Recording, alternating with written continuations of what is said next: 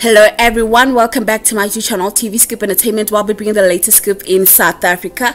If you haven't subscribed to my YouTube channel, please make sure that you do so and that you hit the notification bell for more TV Scoop Entertainment videos. So today we're going to talk about the apartheid flag, the flag that represented the oppression of black people in South Africa. It has made its way back again, this time in a form of fashion. What I saw is that Caster Semenya posted this picture captioning it "Love Your Cakes," and Flo Masiba was quick to reply that the apartheid flag refuses to die, and she was not the only one who said the same.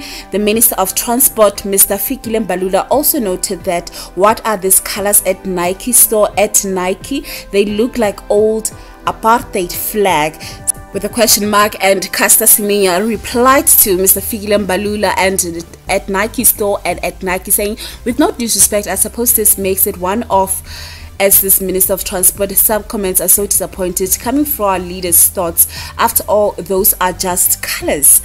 So yes, and this one also responded or replied to Mr. Fikile Mbalula, saying, "Spot the difference," meaning the difference between the apartheid flag as well as the colors on our law enforcement vehicles. So this person as well was quick to, show us many other different stuff that resembles the color of the apartheid flag.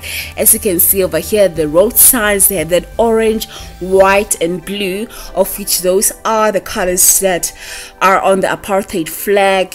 Even our cars, law enforcement cars, as I've said before, and other products that are being sold in South Africa. Now the question is, are we forbidden to use the color orange, white and blue in combination?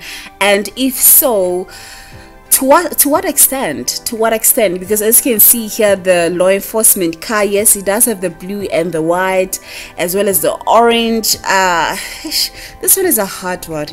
So guys, do let me know in the comment section down below, what do you think about the sneakers that Nike has released? Do you think that Nike could have released the sneakers elsewhere outside of South Africa, and that Nike should know better? I mean, they do have their legal department, but then at the same time, our department, our government is, condoning these colors in their law enforcement cars and the road traffic signs.